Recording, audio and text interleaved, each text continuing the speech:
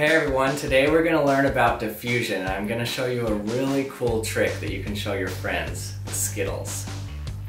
So place some Skittles on a white plate and then get some warm water and you're going to pour the warm water in the center of the plate and then watch what happens.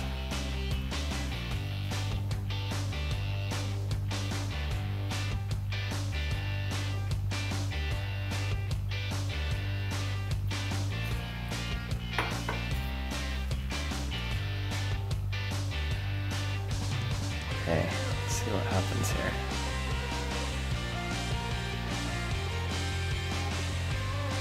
Oh, look at that.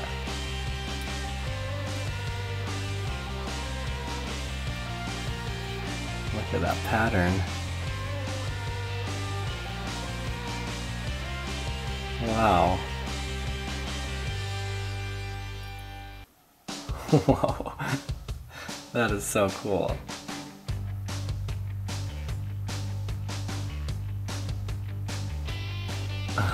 Wow.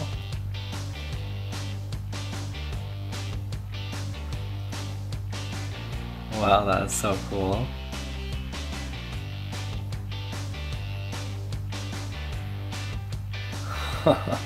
That's awesome. Look at that pattern that formed. So why did this just happen? Let's learn a little bit about diffusion and why this cool trick just happened. So these food coloring molecules are bouncing around at random among a bunch of other H2O molecules. They're bouncing around randomly, bumping into each other, but the thing is, because it's random, if you start out with a bunch of molecules on one side of the plate and not a lot of molecules on the other side of the plate, after a while, they're just going to spread out. Just like if you were to have a bunch of bouncy balls all on one side of the room and then remove a barrier, they'd of course spread out to the other side of the room. And that's exactly what's happening with the plate of molecules here. Another major reason why this happens is due to gravity. The sugar that dissolves is a lot more dense than water, and so the gravity pulls it towards the center of the plate, which is a little bit lower. If it were only diffusion, you would just see a mix of colors. So as diffusion continues, the colors are going to get more and more mixed as time goes on. One thing that will speed this process up is called convection.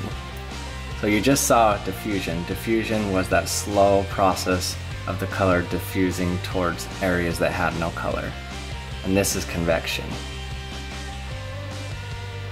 See how much faster that makes everything go? So convection is a very fast process. There's a great equation that describes diffusive motion like that. It's called Fick's law of diffusivity. And what this equation does for us is it's able to calculate the speed at which molecules propagate through another molecule. So it depends on the molecule that's propagating, and it depends on what it's propagating through, of course. It also depends on temperature. If you were to use really cold water as opposed to hot water, it would move slower.